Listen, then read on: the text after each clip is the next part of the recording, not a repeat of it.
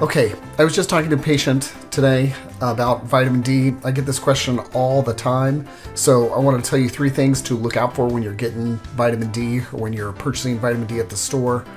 These are 3 things that I tell my people to look for when you go out there. So, next thing to look for is, well, vitamin D is cholecalciferol. I always recommend looking for 5,000 international units. So the 5,000 IU, which is often 125 micrograms of that, but the 5,000 IU is more potent. You're getting more bang for your buck. So they're out there. You probably won't find these at your local grocery store, but you should be able to find them at the vitamin centers or places like that.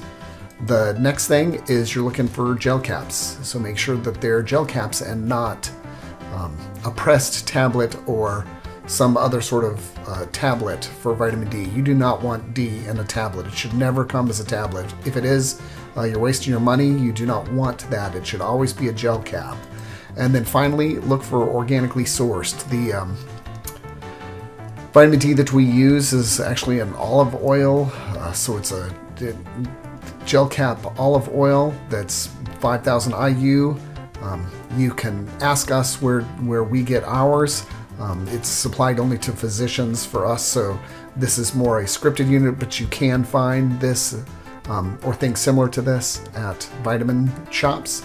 So the big things to look for again, look for 5,000 IU, make sure it's a gel cap, and make sure it's organically sourced. All right, so run with that and let me know.